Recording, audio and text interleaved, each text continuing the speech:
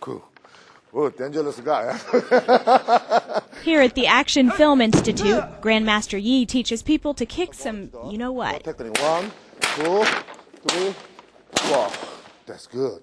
Or at least make it look like they do. When is the camera over that position, you cannot kick from here. You have to kick from that way. He's amazing. And the coolest thing is when dancers call it the Texas T, when he runs up and he splits his legs out in the air and then comes back down and lands, he's like, okay, now you do. Okay, Grandmaster Yi, here I go. Grandmaster Yi is a 9th degree black belt. He's offering actors one more credit for their repertoire. Go here. Boom. Don't go. This is not good. So here you go. Boom.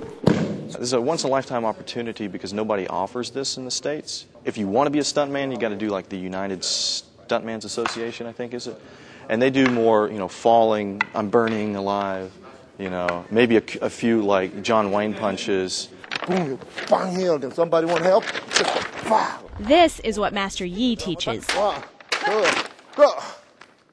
Quality make it different. So we train the students how to make a good quality training. So they prepare when they need it. Aaron Weisinger is an actor-director.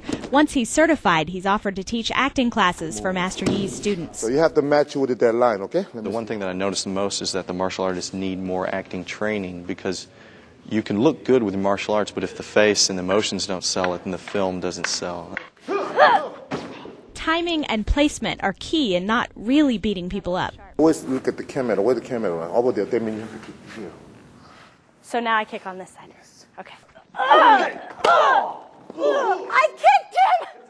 I got it really good! They fall no matter what I do.